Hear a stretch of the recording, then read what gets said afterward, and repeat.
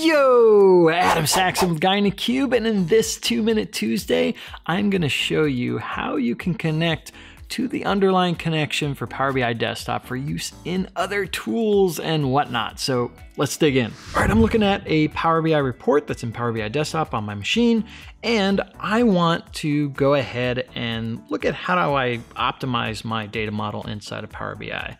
And so there are a lot of tools that are out there that you can go use. Some of my favorites are DAX Studio, VertaPack Analyzer, Tabular Editor. There's other tools from folks like RezaRad over at radicad.com, so they got Power BI Helper.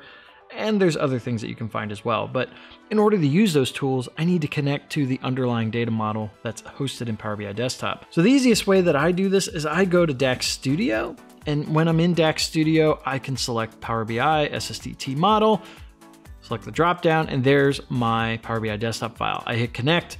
And what you'll see at the bottom here is this local host and the port number of 51153.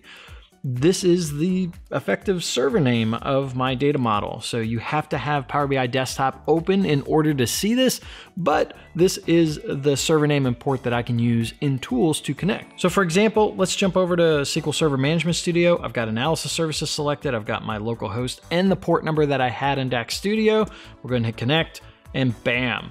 Now I am in that server. I can see the dropdown. There's my model and there are my tables. Look at all those. So one of the big things I do in model troubleshooting is I use a tool called VertaPack Analyzer. VertaPack Analyzer is a tool from SQLBI.com where it'll go through and look at your tables and whatnot. And so if I go, in order to set this up, let me go to the data tab and we will go to manage data model.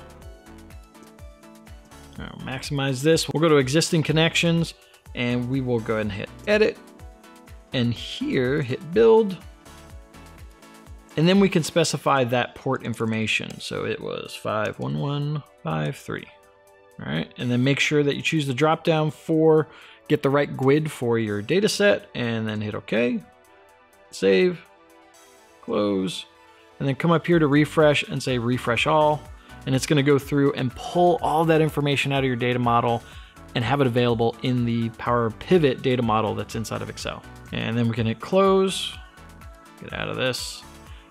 And when we go back to Power BI, or when we go back to Excel, we will see all of our information in here that VertaPack Analyzer will now let me go through and troubleshoot my model or optimize my data model. All right, that's just a real quick way of how you can get that connection to use in tools that can help you optimize your Power BI data set that can then further improve performance inside of Power BI itself for your reports and for your refreshes. And we'll have more videos on Guy in a Cube that go into all of that. All right, let me know down in the comments below what your favorite tool is to use with Power BI and Power BI Desktop. Love to hear it. If you like this video, be sure to hit that big thumbs up button, smash it if you so desire. If it's your first time here, hit that subscribe button. And as always, from both Patrick and myself, thank you so much for watching. Keep being awesome, and we'll see you in the next video.